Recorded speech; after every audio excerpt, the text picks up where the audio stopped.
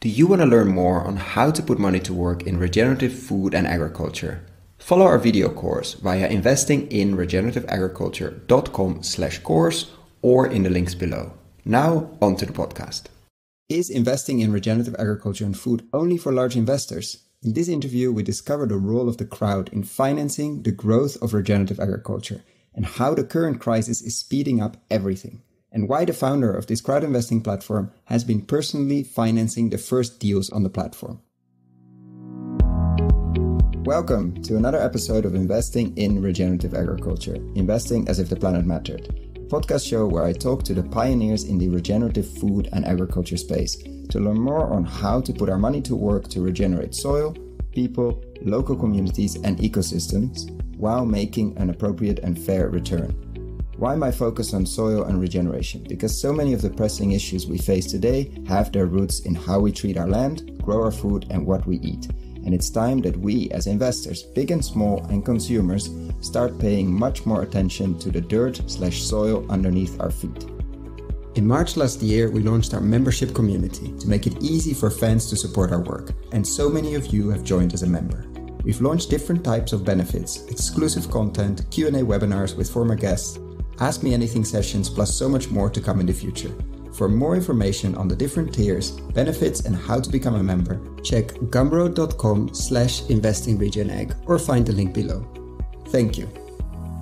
Welcome to another episode. Today with Dan Miller, founder of Steward, empowering people to invest in sustainable farms and the farmers who steward them. Welcome, Dan. Thanks for having me. So I'm very, very excited about today, as I think I've been telling a lot of people in the past, I would love for the crowd investing, crowdfunding, crowd lending movement to also come to regenerative agriculture. And I think with Steward, you're one of the first in that space, or maybe even the first. So I'm very much looking forward to explore the role of the crowd in this regenerative transition and revolution. But to start with a personal question, what made you look into soil? Because you have a background in crowdfunding, but not in soil. So what was the trigger? What was the step? How did you end up working on regenerative farms and the funding of them? So the agricultural connection came from my mother's side of the family. They've been farming in the Chesapeake Bay since the late 1800s in the eastern shore of Maryland. So there, is the largest estuary in the United States. And over one generation, it was destroyed with overfishing and industrial pollutant runoff and industrial agriculture. So she grew up on the farm. I grew up in Washington, D.C., one generation off the farm like many, but not directly connected to it. But we spent a lot of time out there, and you saw a region kind of collapse economically, no value going to the local farms, a lot of the farms getting squeezed out by larger producers, and the net benefit of the society and community being destroyed, but also the ecological consequences. So when I decided to commit myself to agriculture in this project, it was only going to be under the lens of regenerative sustainable practices that were focused on ecology first. And I've since learned that ecology first is actually the best investment too, but that in our society is not always, I would say, known. So for me, it's been connecting all of my background, family history, my experience prior to Steward, and then now using all of those skills to help accelerate the growth of regenerative agriculture, focusing on capital, which is generally the first constraint for any farmer doing this type of work. Yeah, there's a lot to unpack there, but let's start with one piece. Do you remember when you saw your first regenerative farm, or when you saw that potential? Because coming or visiting or having been in a region that's actually not regenerating but degrading, that doesn't mean you also see the potential and the opportunity. So do you remember if there was a moment or a journey or a number of pieces which got you like, wow, agriculture could be different? There were two pieces. So Polyface Farms was in the region I grew up in. They're Joel Salatin. They're obviously very famous. Reading him was the first introduction to the ideas, and we would buy products from him. I pushed my family once I read about him. So that was my first introduction. Wendell Berry obviously laid the intellectual foundation. I think he does for many people. I read The Unsaid Lake of America. Then that gave me the confidence to believe that there is an alternative way to do agriculture. It actually was the norm throughout most of history, except for the past 100 years. And the reason why ag as it is today is because of policy decisions and incentives put in place, not just kind of circumstance. So that gave me the confidence to then look and find who are the farmers doing it differently. And there was a farmer in the Baltimore area who I was connected to through a well-known chef, and he was growing an heirloom variety of peppers called fish peppers. And that's when I started to realize these farmers growing really heirloom varieties, really taking care of the soil, doing very unique products, they have no access to financing. They can't get funding anywhere. And that started the genesis. So it was definitely an interest in the farm. I don't think I ever connected the economics. But then as I really started to work on Steward and Red Wendell-Berry, I realized the economics have to be aligned with the agricultural practices, and it's a much more symbiotic relationship. Yeah, because you mentioned that probably the biggest bottleneck, or one of the biggest bottlenecks, is capital. It's not necessarily the not having enough good entrepreneurs or good farmers or entrepreneurial farmers, but it's capital. What made you see that? What made you discover basically that it's the lack of appropriate capital? So that came from my business background before Steward. So after school, I started a real estate development business with my brother. My father's family was in real estate. We spun out to do our own projects in Washington, D.C. We're investing in some emerging parts of the city, doing historic restorations, leasing to local tenants. Those were outside of the traditional, private equity type deals. So we built a platform to raise money from local investors to invest with us in these projects. That was called Fundrise. It was the first real estate crowdfunding platform, has since grown to raising over $1 billion online, but was initially used as a vehicle for us to connect with a different type of investor.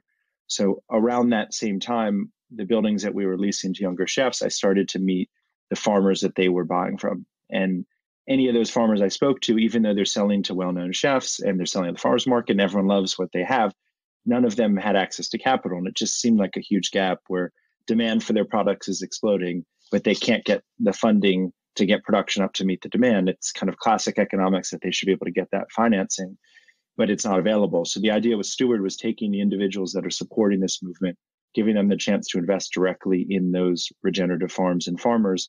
Capital is much needed, but also rebuilding links in a food system. So that's where that connection began. And then in my research and early discovery of the business, it was clear that most funding in agriculture is driven by government policy, from government direct lending or through banks that are effectively just lending through government programs. And if you're not a large commodity producer in the US, and generally around the world, they've kind of followed this practice. If you're not a large commodity producer, you're ignored and you don't get financed. Whether that's by design or not, that's a different conversation, but they're left out. So 90% of the farms in the US are small to medium farms. Most of the market is this mid-sized to small-sized farmer. Many of them are sustainable or would like to do regenerative ag, but without the capital to grow, they can't get there. So there's a whole network, whole different types of farms all around the country and world that we support, but they all are persevering in the face of challenges, and a little bit of funding goes such a long way for them to grow their businesses. Yeah, just to emphasize, basically, the first response of many people that are not in ag would be, okay, you have a thriving business, a lot of room to grow, chefs that were buying probably before the crisis and hopefully will be buying after, or a lot of customers on your markets, Rico rings, etc.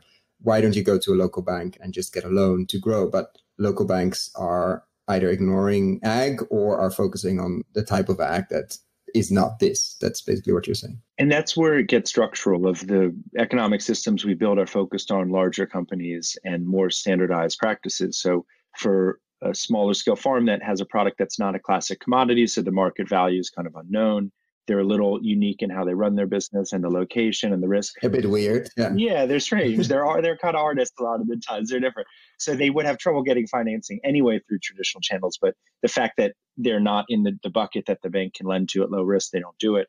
And in the US, most community banks have closed, credit unions have closed. So there's been a consolidation of money to the large financial institutions. And this is just not something they're going to touch. So the point of Steward is to bring the capital back locally or regionally, some international, but at the end of the day, if you can fund farms from capital within the region, they're getting the benefit of the farm, the land's being helped, they're buying products, they're getting a return. And that's the framework of Steward, not us as the investment decision maker, but us providing the tools for these networks to raise capital and finance farms, and us having a balance sheet to do deals as needed to fill the gaps. But ideally, we're just providing tool sets that people can use as well for these farms and their communities to raise capital. And I mean, we've mentioned Steward a few times now. Can you walk us through an example of how that works in practice? What kind of farm, what type of farm, why would they raise capital, what kind of capital, etc.? What is a good example that gives a bit of color to what we discussed? I'll give a few examples. I'll start with one of the first that was one of the smallest. When I was starting this, I was connected to a few urban farms in Detroit. I find them fascinating. The city has 10,000 acres of excess land that's unused, and they have a burgeoning urban farming scene, it seems like a perfect mix. Well, these farmers were struggling to be able to buy land from the city for a host of reasons. So we stepped in. I was a farmer farming on a 16th an acre of land in Detroit. 1/16th, just for the, yeah. 16th, basically a lot, a side lot. What would have been a house lot that is vacant land. It was next door to his uncle's dry cleaner. Fisheye Farms is the name of the farm. And they just started. They had gotten into urban farming in Chicago University. They didn't come from farm backgrounds. They farmed locally. They had a lot of success. And now they needed to expand production. So we came in, we provided funding as a mortgage loan, $120,000 loan that helped them buy a few acres, make investments in fencing, wash and pack, refrigeration, have a farm stand, the kind of basic elements needed for that type of urban fruit and vegetable farm. They've since grown their revenue to $200K estimated this coming year in 2 years. And by unlocking their potential to grow more products and sell more direct, they're able to have a bigger impact on the land, but also serve a bigger market. So they've now, particularly since COVID has hit, had tons of direct sales. There are people coming to the farm stand. They're doing pre-packed pickup. They're just perfectly positioned to meet the need of the local community. And then a recent farm, to show the other side of it, was a 1,700 acre livestock farm, a bison ranch in Montana. Bison for me, just like, what's more exciting than bringing American bison back to restore the grassland? So this farmer is similarly passionate and 1,700 acres, and we helped him finance a USDA certified mobile slaughter unit so he could field harvest and sell all around the country. This was prior to the kind of processing issues that are happening in the US and elsewhere. No, but they were already there. Yeah, of course. They were already there. They've just fallen apart, but they always existed. So a lot of what Steward has become is financing the farmers, but financing also the infrastructure needed to get the product to market, because they're all connected to where we were saying with banking is everything's now at a national global level. So if you're looking for smaller scale pools of funding or infrastructure or farms of those size, there's really nothing. I can imagine that. I mean, that slaughter facility, how much was that? Just as a rough number, if that's public? That was $85,000, and he got a grant for 75% of it as matched funding. So in reality, we helped him with the grant, helped him with the financing. It's not that it was that complicated or a huge amount of money. It's just these farmers they can't just write a check out of their pocket for these types of expenses. So, no, of course. So they were generally providing loans to the farmers, on average 8 to 10% interest rate. So high yield loans, high leverage, generally secured as mortgages, but sometimes we'll do shorter term operating loans. So our view is investors need to be compensated for the risk they're taking. There's always inherently risk in agriculture and regenerative ag. I think regenerative ag has less risk because they control more of the variables for their farm, but that's a separate argument. But high single digits is what we found for investors who are writing checks. And initially, I personally funded the network of these farms of what feels reasonable, what feels like a return. And I think that's where investing in regenerative ag needs to go. And the past generation had no return focus, and it was 1 or 2% could be fine. To really bring the global market in of individuals to support this, there has to be better return. But at the end of the day, the farms can generate those returns. So that's what we've learned at Steward is with the right mix of funding, they're accelerating their business incredibly fast, and they can easily afford to pay these rates. And then we also offer at Steward help accessing traditional funding if it's there. And so we can help them refinance into traditional longer term loans. So what began as us writing the checks is now much broader of sustainable farms, regenerative farms come to us. We learn about their business. We make recommendations on what funding's out there between either us or other sources, grants as well.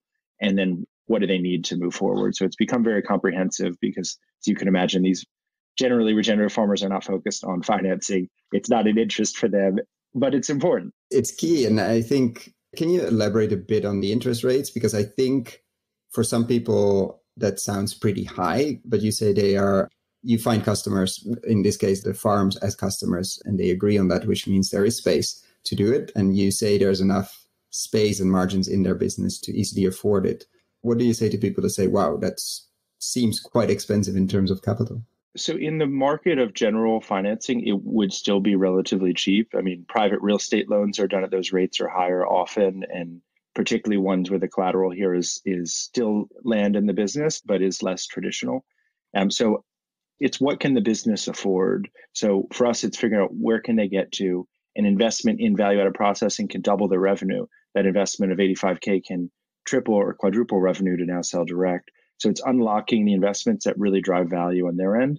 And then we want to bring them as cheap capital as possible. So we have a platform where people can invest as more capital comes online and people accept lower rates that can be provided.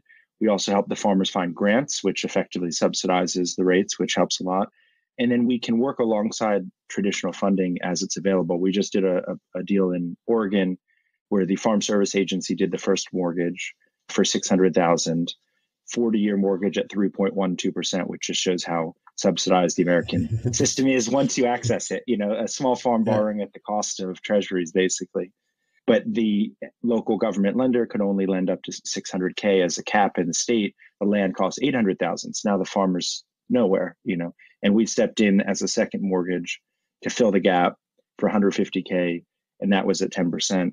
So the blended rate is low, and without that money, the deal wasn't happening. And now they're on the land and they're growing, and we're funding irrigation and processing. So I see the returns being there in the underlying business, but definitely the traditional market for ag investing is thinking about lower returns. But I think at the end of the day, they should be shared among the farmers and the investors. I think traditional ag struggles with returns. I see for these sustainable farms, there's a lot of opportunity. And in terms of, because the two things that come back in the Transition Finance for Farmers series, but actually in many conversations, are both flexibility and time. Yep. Meaning built-in flexibility in investment products is something very interesting. We'd love to hear your thoughts on that. And time. Like a lot of these businesses take a bit of time. It's not a 1 or 2 years. Maybe the processing plant, yes, but obviously if you're going to irrigation, going to perennial crops, etc., time is key, and investors need to understand that. Yep. But let's start with the flexibility. How do you tackle the weather risk, one bad year risk, et cetera, in terms of these loans that sound quite static? So that's our biggest strength, that they're private loans, and so they can be structured however it's appropriate for the farm. For that first loan I mentioned for the urban farm in Detroit, the first year interest was accrued, and then the interest slowly phases in. So they have time to make these investments and start to generate cash flow. Those loans were 5 years, and we're now refinancing them into traditional longer term loans from credit unions because now they own the land and have historical financials to meet those requirements. So I think structuring is the most important thing that's missing. Right now, the ag financing system is like, here's the product, take it or leave it. It's a bank style product, and it is not going to meet your specific needs. And what we found is cost of capital is not actually the problem. It needs to be reasonable, but that's not the problem. It's access to funding and then funding structure in the right way. That's really the primary problem. And then if they can get it structured in the right way, where they have time to grow the business, where it's enough term to have the payback, and where it gets them a bridge to traditional funding a few years down the road, then it works perfectly. So that's the big differentiator. There's very little private lending capital in agriculture. And I think in general, private investment capital offers the flexibility to meet these farmers where they are. And in terms of flexibility, have you looked at or experimented with, I don't know, with any of the, let's say, not fixed interest rates, but connected to free cash flow, connected to profit sharing? Is that something you have been thinking of and using, or is it something that is not a fit yet? That is something that we're implementing. So there's two ways people can invest on Steward. They can come to the platform and invest in the farms or the fund that we have set up, the Steward Farm Trust. And that's us underwriting the deals, writing the check ourselves, doing all the due diligence. When you say us, it's you underwriting. Us as Steward. Well, I mean, our team, but yes, us as. So they're reliant on us and our underwriting and securing a mortgage and making sure everything works. We're also now rolled out our software to farmers where they can use the fundraising tool we have built, which allows them to distribute an offering in a compliant way, raise funding. And we're setting up some of those offerings as revenue shares, particularly the ones that allow anybody to invest. So we're working with, say, in Oregon. We have a license now where any Oregon resident can invest in the Oregon farms in our platform, little as $100 or any amount. There, where you have a lot of smaller investors and you want to align their interests with the farm, to promote the farm, to buy from the farm, to really engage, that's where I think RevShare works. So I view the kind of accredited style investors that are investing 10 to 25K and up. They want classic, collateral, mortgages. We have some tax-free products. Everyone loves that, of course. Whereas the local investor that just loves that farm, they buy from them, they see them at the farmer's market, they want to put in $1,000. They're more suited to a project where they're going to get some products and they'll get a share of revenue. So we're adapting the structure to the need of the farmer and to where it sits in the capital stack. Yeah, because for now, most of what you've described is accessible for accredited investors and up. because of legislation, right? Except for the Oregon piece you just mentioned. Like the two farms you mentioned, the processing unit, etc., isn't yet accessible for somebody to put in $100. So we do have a product that's available to any U.S. resident, non-accredited as well, as little as 100. That's called the Steward Farm Trust. So that vehicle makes loans to all the farms in the Steward platform, and then as it earns interest, pays out dividends. So that was set up to channel small dollar individual investors. Alongside that, accredited high net worth have more flexibility to invest either in that fund or in individual deals or in portfolios of deals. What we've been trying to do from the start, and this goes to my background at Fundrise too, of how do we get individuals at a local level investing in these farms. The regulatory cost to do that in the US is $100,000 or so. It doesn't work for a farmer trying to get $100,000, but we're now innovating on state-based crowdfunding rules where as long as all the residents are from the state the farm's from, they're exempt from federal law. Under state law, we have certain states that allow local investors. So now we have a platform license, let's say in Oregon.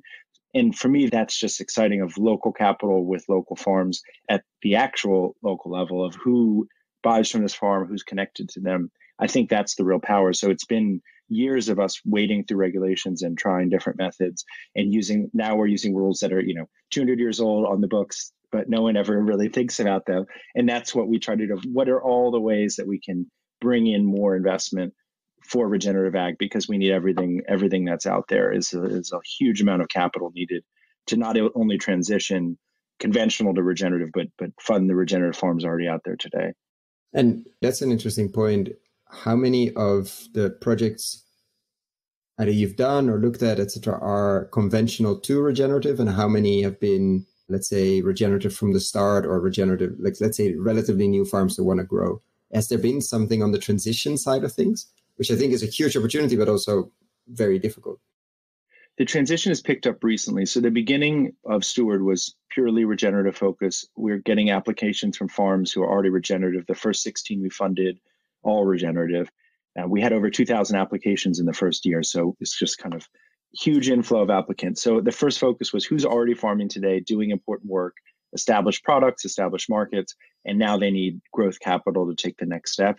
That's where we started. And this could be the market gardens, the urban farms you mentioned, the processing units, the examples you mentioned. Yeah. And so they already have their market built in, and now they need to expand production. For me, that's a very simple economic proposition. The sales are there, they just need more production. And those are a lot of the farms are generally a few hundred acres and less. We've now had outreach from a lot more conventional farms. One that recently spoke to us in Minnesota. They inherited three brothers the land from their father recently. They started the conversion to regenerative from conventional, but they need funding to fill that gap. And I think that's going to be a financial product that's very important to Steward of what's the transitional funding from conventional to regenerative. It has to accrue, it has to be flexible while the yields switch, also helping those farmers plan out instead of just doing traditional soy on a conversion. Maybe let's look at some heritage grains. Let's see what's out there to really do a diverse mix instead of just a monoculture of organic, which I think happens too often. So I think that will be a big market for us. And when people look at regenerative ag, they think of it as a niche market, but it's really the other way around. That's how agriculture has been done forever, always in the history of the world, except for the past 100 years when we had fossil fuels and, the kind of expansion of energy beyond the normal sources of it. So input heavy, yeah. Yes. So it's where most farming will be just based on resources and costs and use, let alone the kind of ecological impacts that are important to more and more people. And how much of your work then will be basically consulting or advising? If you start advising on grain mixes, etc., it's very different from running a platform. Is that a risk? I mean, it's very interesting, obviously, but is that a risk from helping these three brothers and many others also making the farm transition, not just a financial transition? So we have a broad team, with different skill sets. We have a team called farm stewards that are experienced farmers who help advise and support the farmers in our network. The head of that team lives in North Carolina. He's run a farm incubator for over 10 years.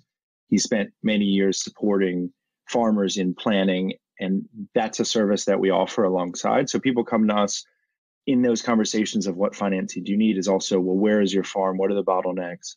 What can we help? And can we make some connections to local advisors? So that's kind of built in the Steward platform. What's the network and infrastructure and expertise needed? So what started out as just a lending investment platform has very much brought into all types of services for farmers. We help farmers with direct-to-consumer sales for e-commerce. We help with bookkeeping. So we provide these services to take off their plate a lot of the work that they're supposed to do. And particularly for these smaller scale farms, they don't have different divisions and departments. They're very lean operations. And so they don't have time to do bookkeeping and grant writing and set up websites. And so we've realized that probably the primary value long-term is going to be in the network and tech tools and infrastructure to help them support their businesses. And then the funding is fundamental to their growth. But the need for the regenerative farmers is broader than funding, although access to capital definitely is first on the list for most.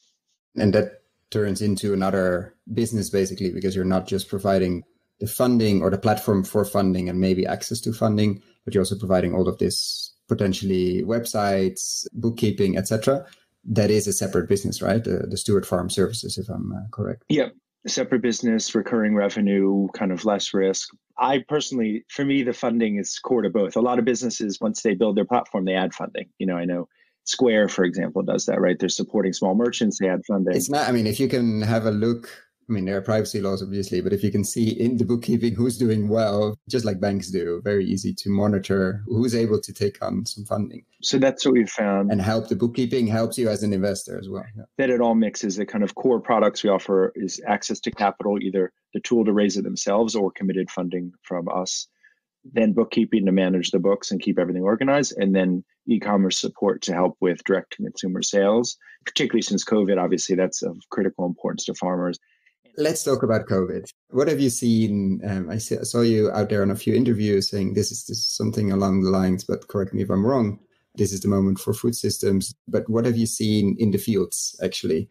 The farmers you work with, the farmers, how has it been? It's now May 2020. Maybe people listen to this years now, but we're still many parts in lockdown. And it seems to be that local food systems are taking off. But what have you seen with the people you talk to, the investors, the farmers? What has it been like in the last few months? We built Steward from the ground up to support small to mid-sized regenerative farmers. That used to be considered a niche market. Now it's the only profitable sector of all of agriculture. Those are the ones that have exploding demand. Customers who bought from them 5 years ago have been calling.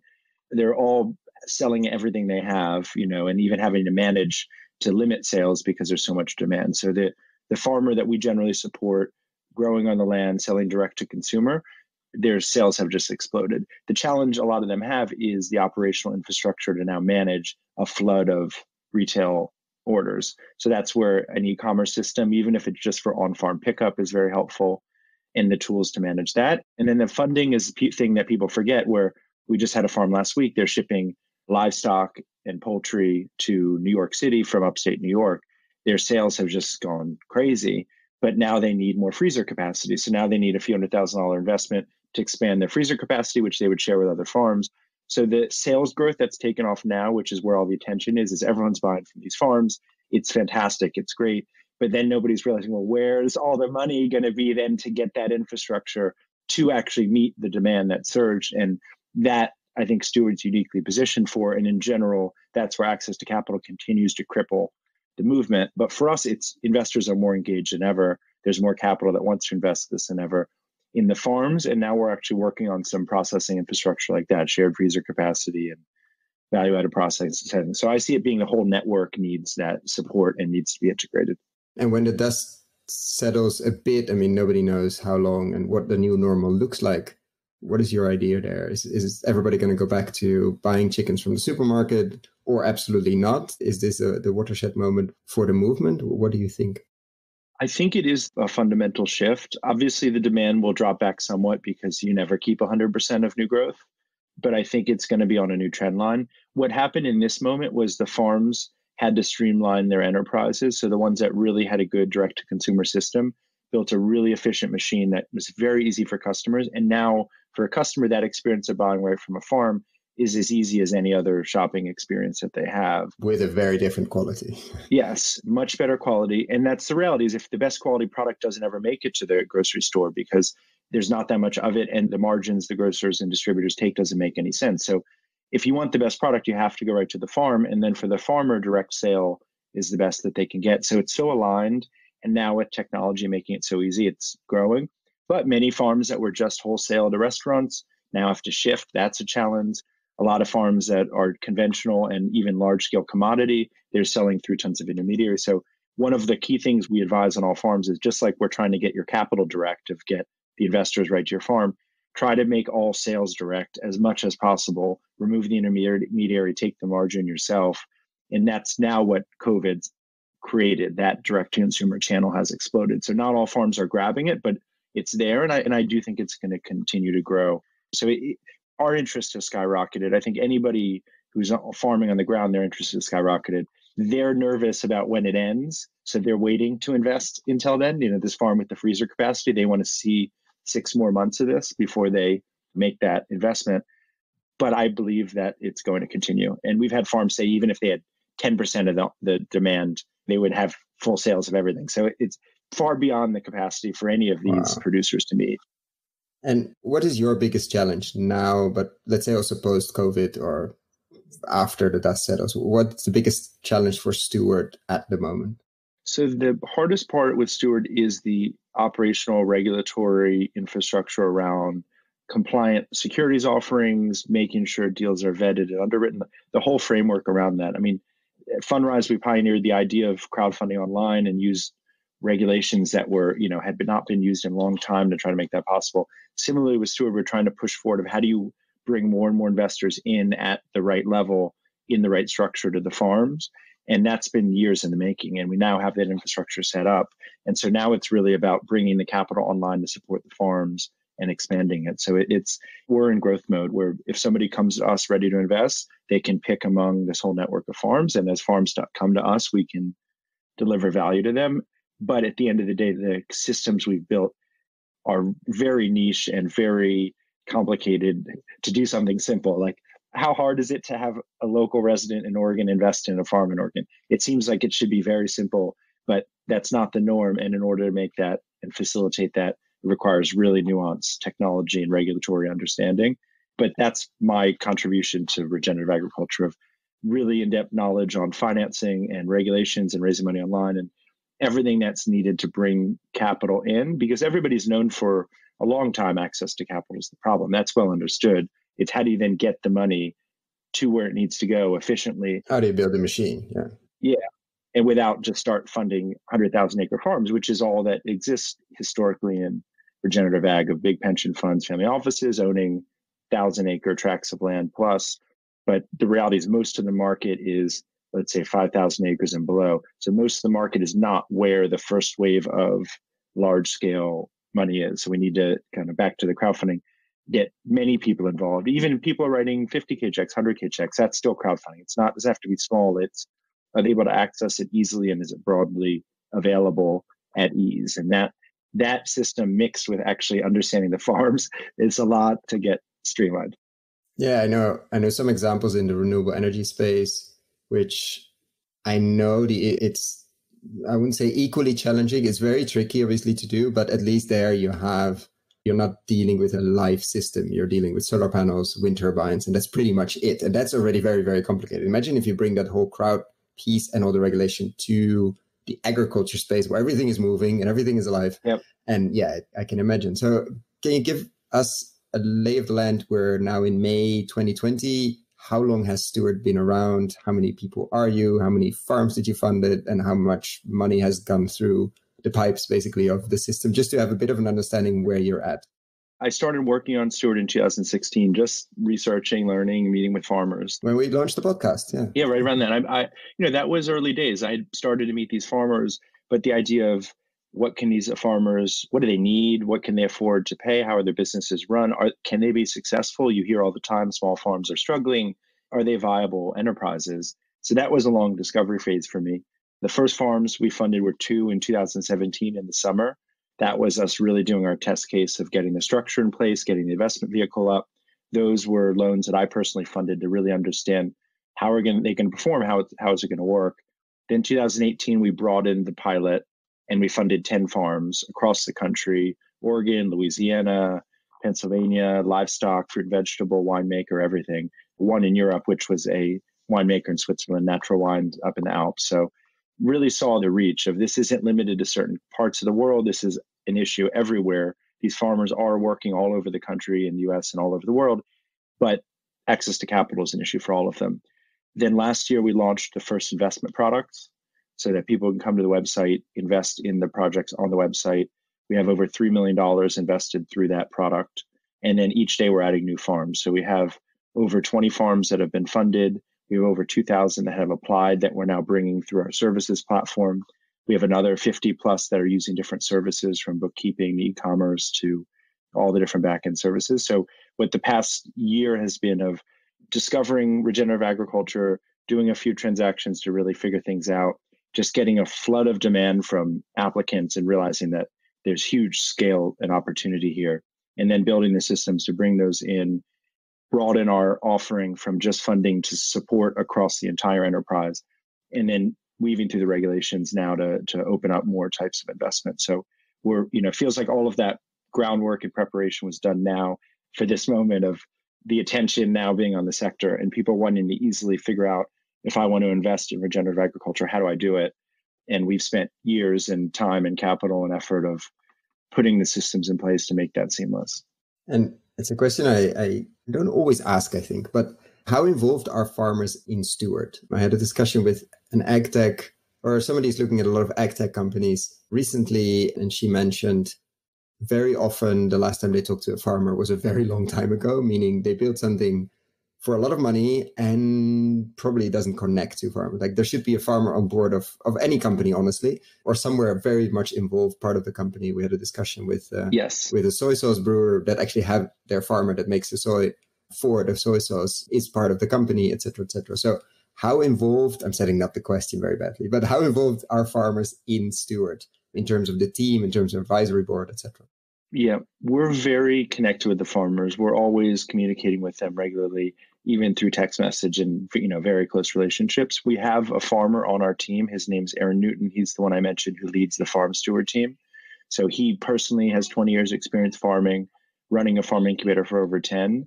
And he works with the farmers as they come through and has a phone call and helps advise them.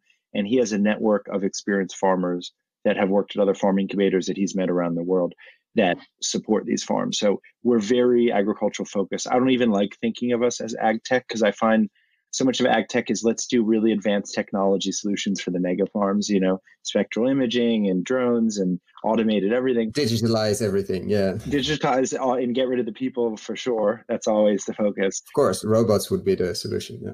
Whereas why don't we just have simple tools for the farmers, like just get them with the basic elements that they need. And so for us, it's providing those tools, software they can use, help with bookkeeping, but it's more of how can we take this out of your hands so you can just focus on the farming and some of these back-end elements are saved. So we try to be very easy to interface with the farm. We have farmers on our team. We care deeply about them and we're in discussions with them regularly. I'm actually speaking to a farmer tomorrow who's a cheesemaker in Southern Oregon who we're helping get financing to buy their land. And, we talk every few months and there's definitely a close relationship and I've visited them a few times. So my passion comes from that of meeting the farmer where they are and supporting them in the way that fits them as opposed to here's some advanced solution we want and we just want to scale it and every farm's a number and let's just get 100,000 farms. It's really unique to that farm and that's regenerative agriculture, that each farmer is different in how they approach it and their background and what they want to do. And in terms of, let's switch a bit to the investor side. You mentioned it's accessible, and obviously this is not investment advice, but it's accessible for anybody living in the US. Did it also mean for the Swiss farm, the winemaker you mentioned? Was that financed from the US?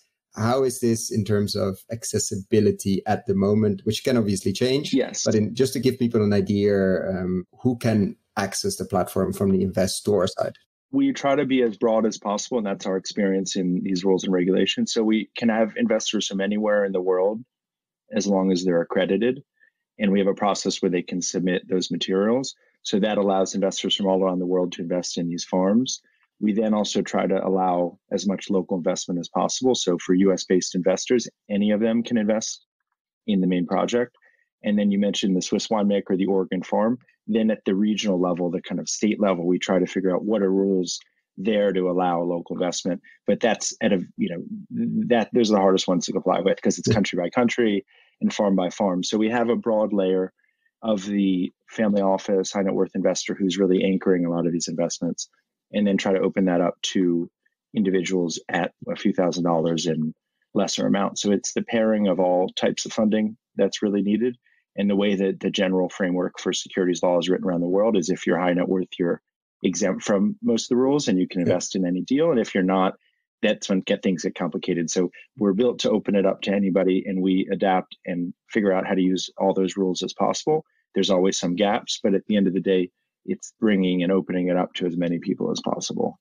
And in terms of, you've done the Swiss farm, I don't want to keep coming back to that one, but what are your plans internationally beyond the US? So we had a huge amount of outreach from farms all across the world. Canada, New Zealand, and Australia have been particularly big. Those we have farms that are already in our queue. I actually just spoke with a oyster farm in New South Wales, about 4 hours south of Sydney. He already has raised money for his oyster farm through his local network. So now he can use our software tool to broaden that and have that offering online where he can then share it to his email list and those people can invest. So he's now able to use our technology without us writing the check, but use the system for his network in Australia. And that's really where I'm seeing the growth now in Steward of, here's the tool that allows you to tap into these investors easily, and here's how you can use it compliantly. And we have such a broader reach at that point, because I may personally, underwriting that deal in Australia is going to be tough. And we're going to build local resources over time to do deals from our balance sheet in those markets and others. But if there's a great farmer on the ground who has a network and access to potential investors, why not give them a tool to facilitate it and build them into the network? So as we've gone from direct lending and direct investment to tools, whether that's a bookkeeping or e-commerce or fundraising tool, that's really allowed us to support the international market. For me, there is no geographic boundary to this work. It's demand for it and a need for it everywhere. So it's just a matter of balancing what can you support and then what's the operational infrastructure to do that. And that means that, let's say in Australia, there wasn't or isn't a platform that is able to do it. And for this farmer, it makes more sense to license, basically, to take the Steward platform than to find some kind of local solution to handle the investors that he has already. Yeah, so he creates a profile on the Steward platform and he sets up his offering and he shares it with his investor. We don't take a % of fee. We just charge a monthly SaaS fee. So it's effectively software as a service. So the reality is the work we're doing around fundraising is very advanced. Like I've done this for 10 years in 2 companies of how do you really open up investment, but make it simple and compliant. And that compliant part is the same in Australia, would be the same in Italy, or? Depends on the country. So that's something that could be limiting country by country. That is part of a limiting factor. And you find out, what are the rules? Generally, there's a similar carve out where the higher level investors can easily invest. And if you want small local, you have to do some more filings and we can assist with that. But I think the other focus is we're just committed to sustainable agriculture. And so there's an alignment with these farmers. They come to us. We care about the work they're doing. You're not doing any other type of farmer. We understand their business, no other type of farmer. We know about, okay, you need this for working capital. How about this? How about that? Or if you're looking to buy land, this is an option, that's an option. So the fact that that's all we do, only regenerative agriculture, which, probably have a nice network of alumni farmers or farmers that are still financed, etc. That connection between them globally is very interesting. And that's already been building. And I just connected that urban farm in Detroit with an urban farm in Washington, D.C. that applied to us. So we're already seeing that network effect. So that's been the shift from us as kind of investor lender to us as platform, because the scale of the market is so huge. There's so many of these farmers out there that need resources and support.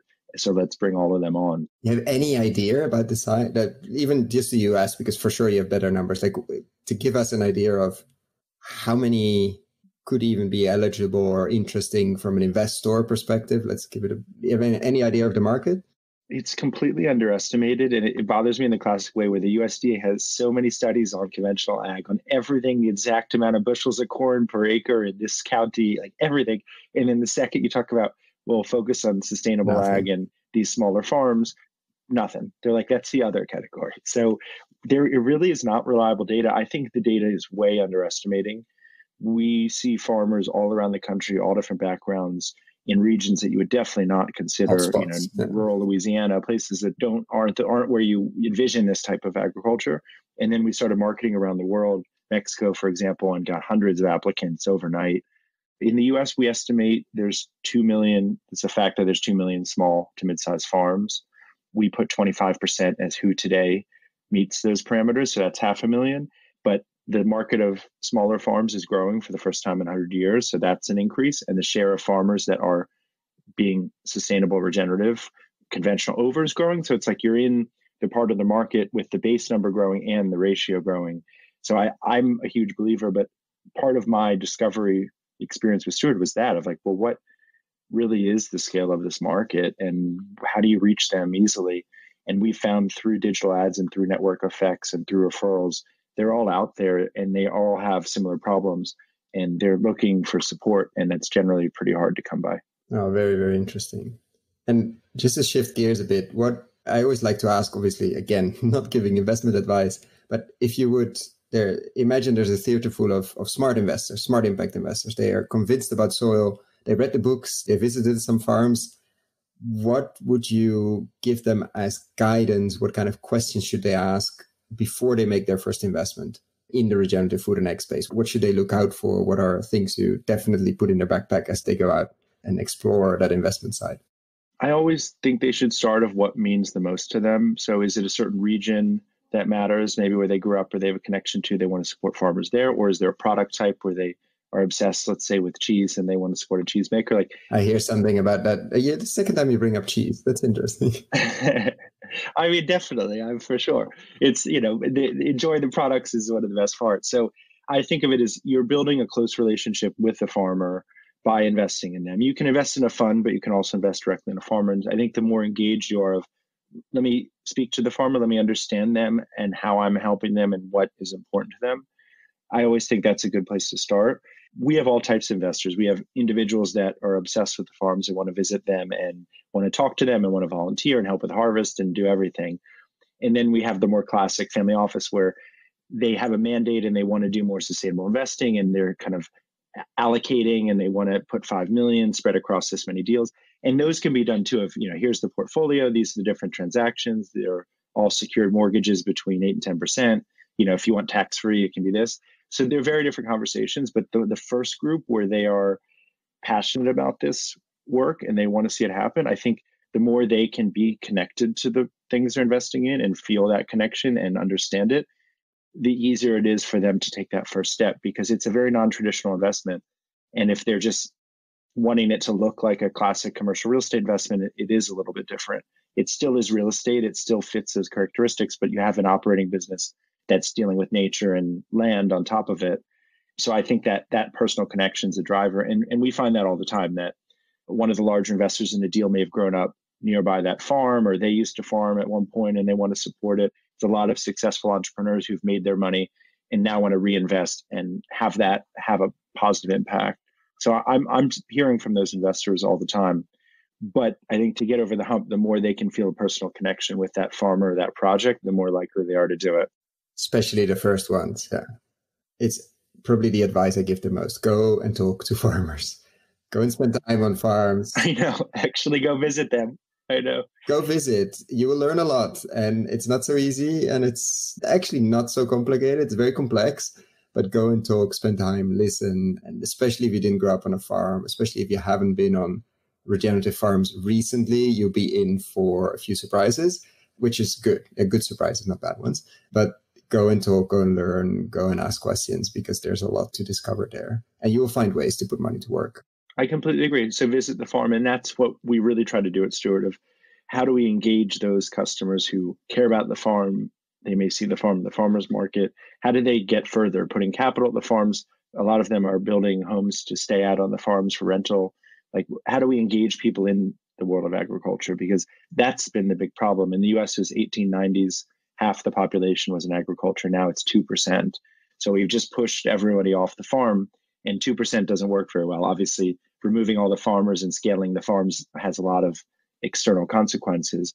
So now we need to think about how are we going to get those millions or hundreds of millions across the world back into this. they're not all going to be farmers, but They have a role. Yeah. they can use their capital, they can use their purchasing power, they can use their expertise. Whatever it takes, they need to put their resources, even if it's not just capital, but any resource they have towards these farmers, because they're facing a lot of challenges and the work they do is very important. And without that support, they have trouble. And very lonely. I think that's something we in the city underestimate. And I think we're being pushed to acknowledge that we're in this crisis and in many other crises are extremely disconnected from nature.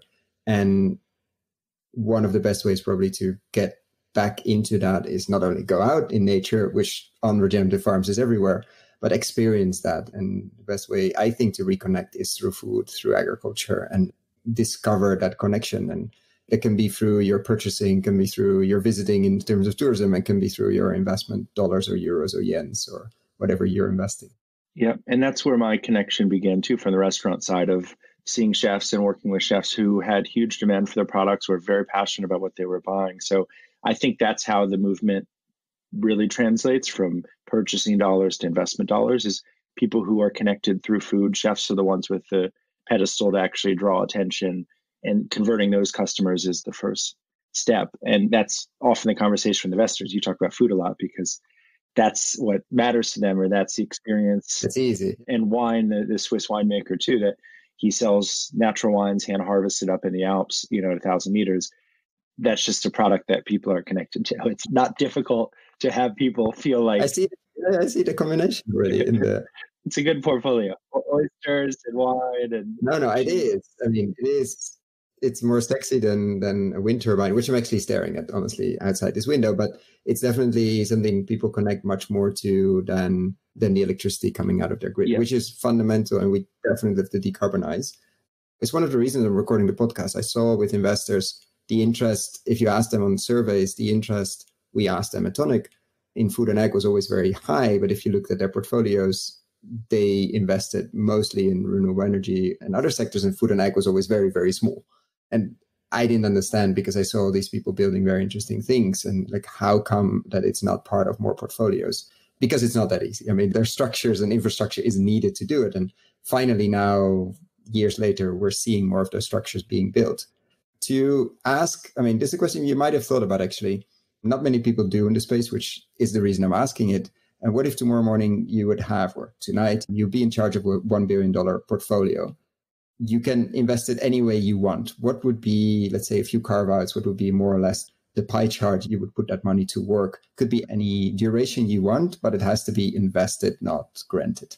That's the infrastructure we've built at Steward to handle that capacity. My previous venture fundraise is at $1 billion of AUM from all online retail investors. So my vision was Steward from the beginning of, let's do it from the grassroots. Let's start with 1 acre farm, then 20 acre, then 100, then 1,000. But let's build the infrastructure needed to support these farms all across the country and world, to deploy the capital, but also to actually ensure those businesses are successful. So for us, it's just expanding our remit. We have thousands of farms already in our network and deals underwritten all around the country. But what I wouldn't do is start to do huge deals. I think the problem in agriculture is that the money is chasing the kind of very large 10,000 plus acre type transactions or perennial row crops. The small, medium enterprise, the few hundred acres, few thousand acres, even the 1 acre farm, that's where the funding's needed. So I would have it still be invested in chunks of 100,000, few million. I would say that's kind of our sweet spot for financing. Like, most of the farms are looking for a few 100,000 to $1 million, and then some of them are $1 million to $5 million.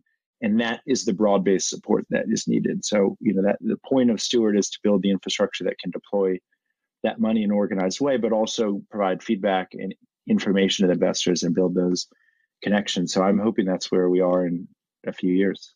And if you could wave, so you're no longer, or not yet, in charge of $1 billion fund, if you could wave a magic wand and tomorrow morning we wake up and one thing in the food and ag space or industry has changed, what would that be? What would be your magic power and one thing you could change?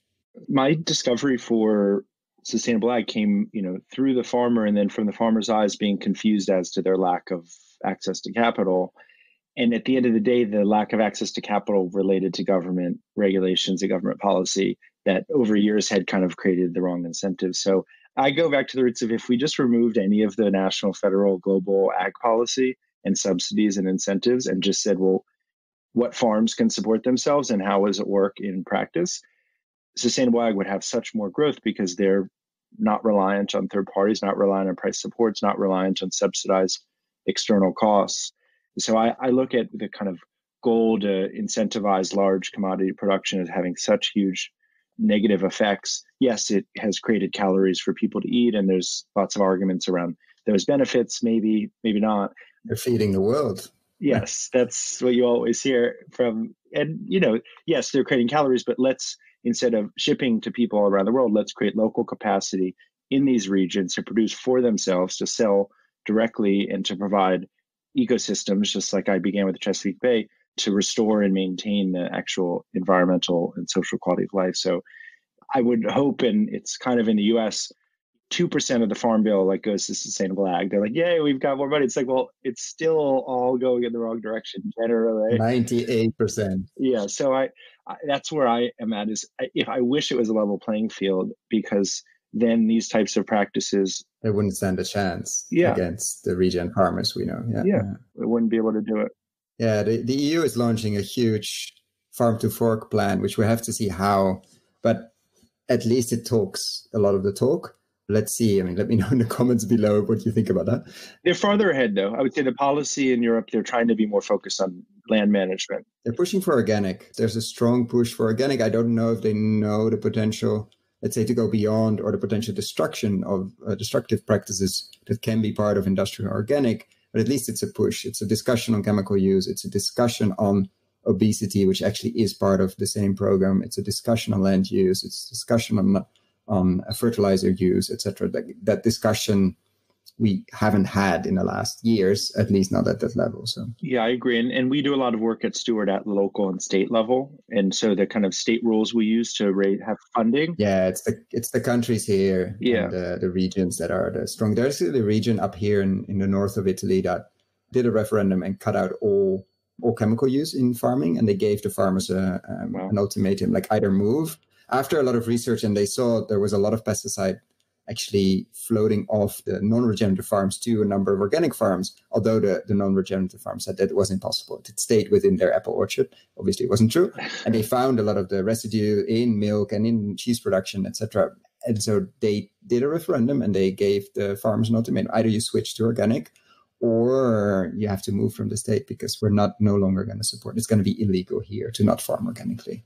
And that's what we're finding in certain markets. Oregon is one where they've been very progressive on policies to enable local farmers, support local farmers, incentivize it. So we're trying to design at the local, regional level, what are policies and frameworks that work in terms of access to capital and incentivizing the right type of ag. And then those can be broadened. And I like that work because you have to push against the system that's been built. The reason we're farming as we are today is because of the government and social structures around it. And so if you're going to try to improve regenerative agriculture, you have to look at the base impacts to it. Another thing connected to that is I think too many people focus on labels in this work. You've mentioned organic, industrial organic. Organic in and of itself doesn't mean that much anymore. It's definitely been co-opted a bit as an industry term. A lot of the farms we work with, they don't even go through the certification because they have customers who visit them and buy on farm and believe in the products. And by seeing it and visiting it, you're going to get more than you would ever with the certification. So as people focus on investing in regenerative agriculture, I hope it doesn't just become another commodity system where you need just a certification. People aren't looking at the underlying practices, which at the end of the day are what matters, not the label that's posted and stamped on the food. No, absolutely. I think it's the underlying practices and being able to show what you have done, and the transparency, and the fact that you can visit many of these farms, I think already says something, compared to a lot of other farms that we chased off with dogs, probably, if you even show up at the gate, which strange idea says something about very weird. Like, what would they be hiding potentially, possibly? Final question, which is something that I took definitely inspired by John Kemp. What do you believe to be true about regenerative agriculture? He asked about general agriculture, but let's say regenerative agriculture that others don't believe to be true. I mean, we had a few already in it, but what would be one if you had to pick one? For me, it's about understanding the business model and that there is viability in the business model. There's been studies that have shown that the organic matter in the soil actually is the closest correlation to return, because your soil is actually producing the product. I read those, yeah. I had John Lundgren on the podcast. It's not released yet. Maybe when you're listening to this, it is, which was fascinating. Profitability and Regen Ag. And they're coming out not just with the study they did in 2018, but with many more, hopefully this year, which are going to be very interesting and scary for a few industries, particularly almonds, rangelands, etc. But it's surprising how few there are. Like, how many studies are there on profitability and Regen Ag? I found one, which is very scary. Very little. Everyone's referencing the same study. And what I see with these farms, and I had to learn it by doing, is they keep their expenses very low. They're not buying big purchased inputs. They're not buying chemicals. They buy seeds and maybe some other basic inputs. They have very low overhead because they're lean operations. They use small tools or mid-size equipment, and they have moderate sizes of land. And then they sell direct to the end user where they can get high margin, 40, 50, 60%. And then they recycle that. So it's a very simple and straightforward business. There's going to be variability in production, and there are many elements, but at the end of the day, you're growing from the sun, improving the soil, selling direct. And that boost of funding, and people say, well, what can they afford to pay? What are returns reasonable? If that system's set up, and then you can fund a few $100,000 to get control of land and fencing and equipment, irrigation, and value-added processing, and some transport and some labor, you can accelerate that business so much. It's such a huge opportunity. And I think when people think of regenerative agriculture, they assume it's not competitive on that it can produce a reasonable return. And I think it is both. I don't expect it to produce hedge fund returns. No one should look at 20%. That's just our system. Which haven't been amazing lately. No, they have. Well, it's the theoretical return, right? It's like the pitch. But I think people should be very happy with 8%, 10%, 6%. High single digits are solid or reliable. I go back often to forestry. The wood for a forestry project grows 6% per year in mass. So at the end of the day, your growth of your return is somewhat connected to the growth of the biomass of these products. And so I think returns around that fit what can be produced from the land in stability indefinitely. Whereas when you get to really higher numbers, you have to have aggressive leverage or really kind of hard market risk, or it just gets complicated. So let's not make that also complicated. Yeah. Yes. Let's keep that part at least simple. Let's just keep it simple. That's what we're hoping to do. Fund the farm directly, get your return, get some products to get connected to them, see the impact, see what they are able to achieve with that capital, get paid back, and do it again. There's so much more to discuss, but let's keep that for another time. I want to thank you so much, Dan, for your time today and for diving a bit deeper into the crowdfunding side of regenerative agriculture. Thank you. I really enjoyed it. And if anyone wants to go to the website, they can go to gosteward.com, GOSTEWARD. Thank you. I will definitely link everything we discussed below in the show notes. Thank you so much. Thanks. If you found the Investing in Regenerative Agriculture and Food podcast valuable, there are a few simple ways you can use to support it. Number 1, rate and review the podcast on your podcast app. That's the best way for other listeners to find the podcast, and it only takes a few seconds. Number 2, share this podcast on social media or email it to your friends and colleagues. Number 3, if this podcast has been of value to you, and if you have the means, please join my Patreon community to help grow this platform and allow me to take it further. You can find all the details on patreon.com/regenerative agriculture or in the description below. Thank you so much, and see you at the next podcast.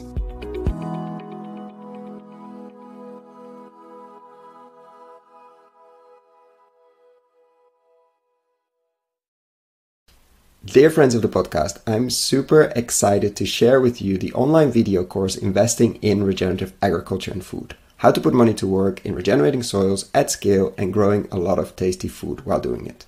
Why are we doing this course? After 100 interviews and more than 100 hours of audio asking the question how to put money to work in regenerating soils, and have been following the space since 2011 and recording this podcast since 2016, we thought it was time to share our lessons learned.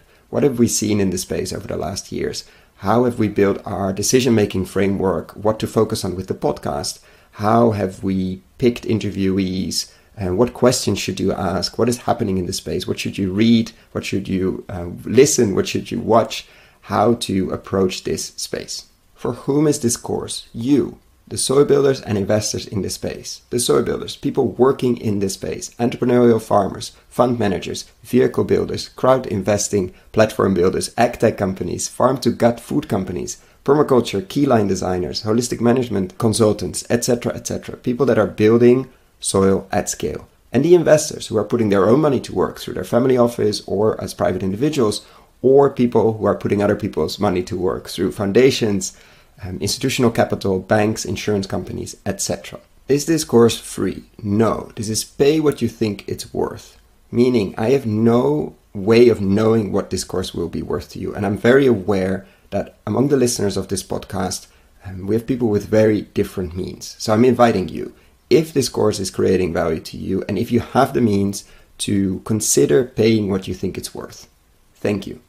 So what is this course? It's currently a series of 17 videos, mostly ranging from 10 to 15 minutes, plus PDF slides, so you don't have to ride along. We're going to look into why invest in regenerative agriculture and why extractive agriculture is so risky, how to invest, what kind of frameworks you could and I think should build, what to invest in, what kind of co-investors you could find, or what kind of investors you could find if you're a soy builder. Every lesson will have a digging deeper part where I will share what kind of reports, what kind of interviews, what kind of videos you can look into if you want to dig deeper. We're going to look at nutrient density, landscape design, and a lot more. So what is it not? It's not a list of investable deals. Unfortunately, that doesn't exist in this world. We're really at the beginning of the regenerative agriculture and food revolution. It's also not investment advice. Before making any investment, please find professional investment advice. So get ready, get a cup of coffee, a cup of tea, or whatever you're drinking. Click on the link below, sign up, and I'm really looking forward to your feedback.